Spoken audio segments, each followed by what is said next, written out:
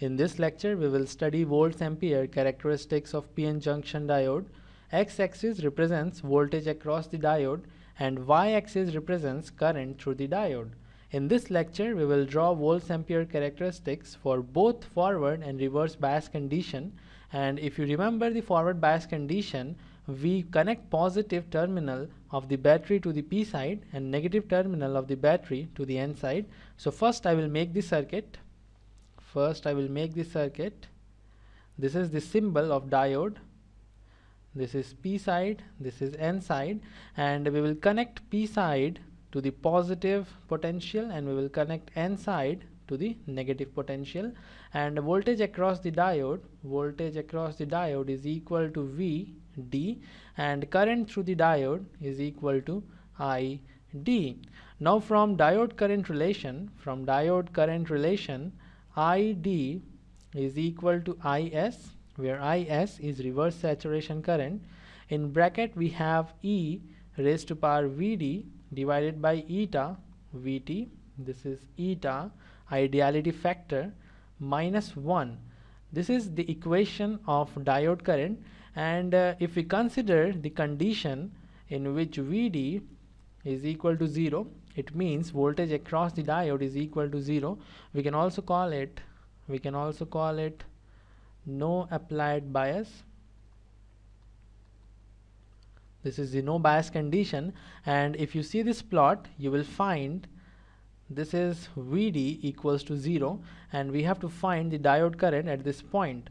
I will use this equation, ID equals to IS e raised to power 0, because VD is equal to 0, so we have e raised to power 0 minus 1.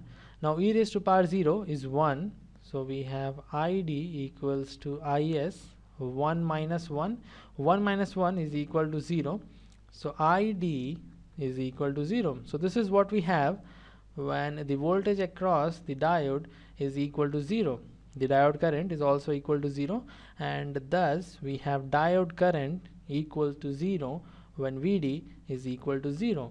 Now we will increase VD in positive direction, not in negative direction, and we can say that diode is forward biased, and on increasing VD, width of depletion layer decreases on increasing VD, and also barrier potential decreases, but still diode current is equal to 0 because the barrier potential is strong enough to prevent electrons crossing the junction.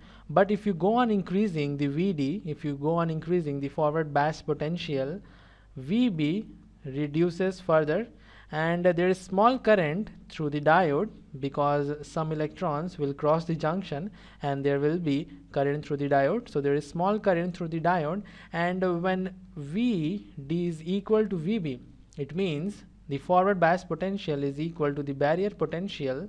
There is flood of electrons crossing the junction and we have rapid increase in current, as you can see here. This is the plot of germanium and this is the plot for silicon, and in case of germanium, barrier potential is 0.3 volts, and in case of silicon, barrier potential is 0.7 volts. So if we consider the case of germanium, if VD is equal to 0.3 volts, it means VD is equal to barrier potential. There is flood of electrons crossing the junction and current will increase rapidly, and if you increase the VD further, the current will increase exponentially.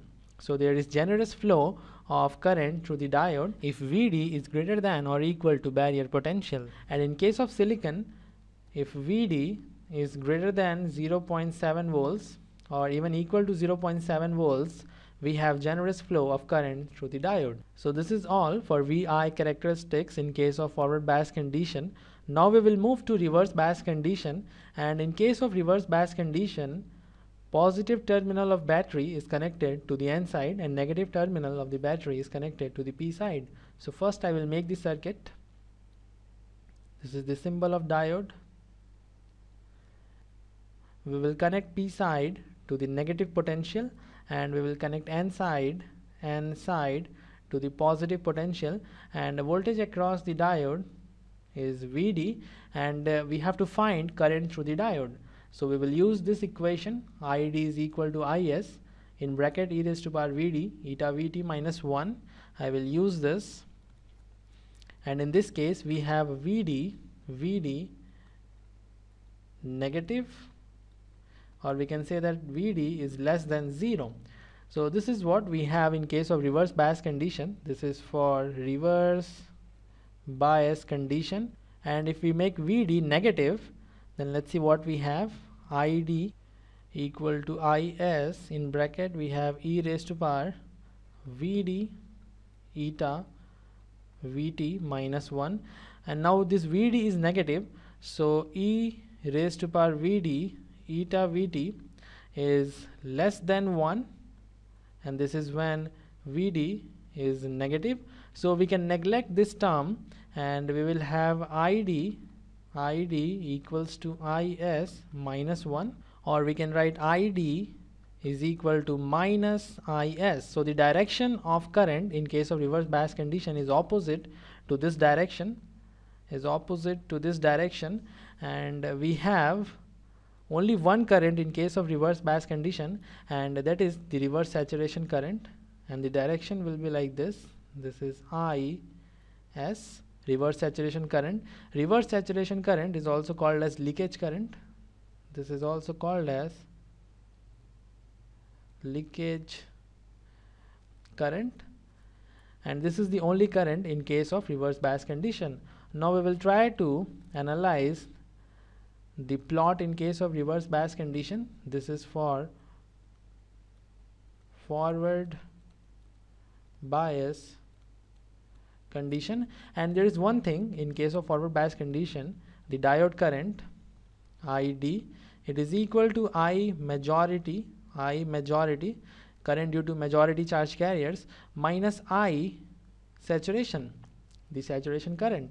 And when depletion layer decreases, when width of depletion layer decreases, the majority current due to majority charge carriers increases, and because of this diode current also increases. And in this case we only have reverse saturation current. In reverse bias condition, we only have one current, that is the reverse saturation current, because I majority is equal to 0.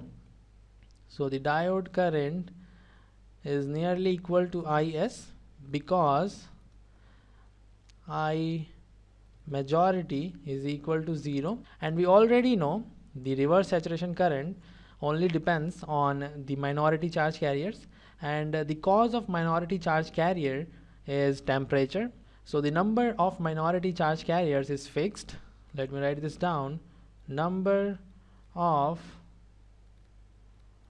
minority charge carriers is fixed, and because of this we have a very small current in the beginning. If you go on increasing the temperature, the current will not change, and this current is IS, reverse saturation current.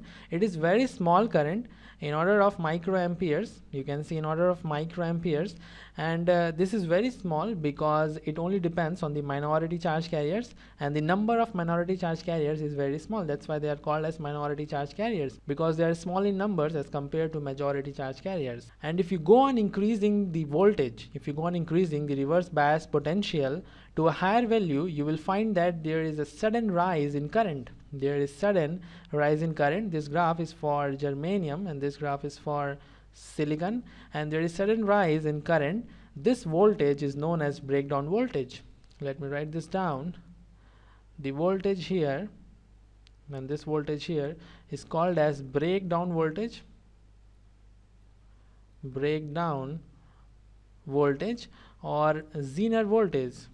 Zener voltage. It is called as breakdown voltage because at this voltage breakdown of diode occurs. Now we have to understand breakdown. What is breakdown?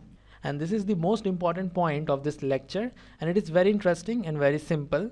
On increasing reverse bias voltage to a very high value, the electrons will acquire a very high kinetic energy, and they will break the covalent bond and become free.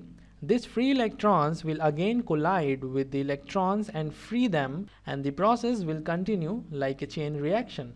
So what is happening here? When you go on increasing the reverse bias potential, the electrons will gain the kinetic energy. They will have the kinetic energy which is very high, and they will break the covalent bond and collide with other electrons. Now we have 2 electrons. These 2 electrons will go and collide with other 2 electrons. Now we have 4 electrons.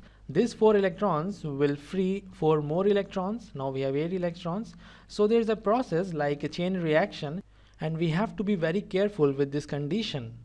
So this is the VI characteristics in case of reverse bias condition, and this is VI characteristics for a normal diode, for a simple diode. We also have other type of diodes like Zener Diode, in which doping is very high, and Zener Diode is very good if you want to operate in reverse bias condition. In Zener Diode, breakdown is achieved earlier because it is highly doped. In the coming presentations, we will discuss Zener Diode, which is very important topic. We will also solve numerical problems on it.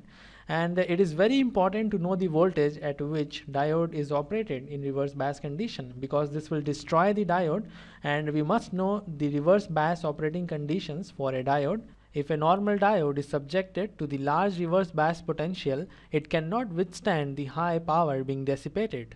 So we use Zener Diode for this purpose. And now there is one term, peak inverse voltage. Let me write this down. Peak inverse voltage, and this is the last point in this lecture.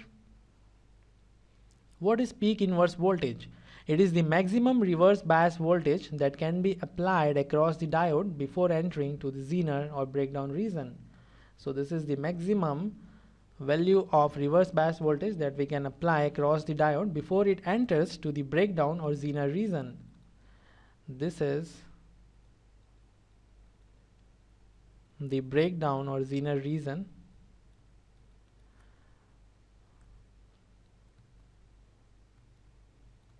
Breakdown or Zener region, and the peak inverse voltage is the maximum reverse bias voltage that we can apply across the diode before it enters to the Zener or breakdown region.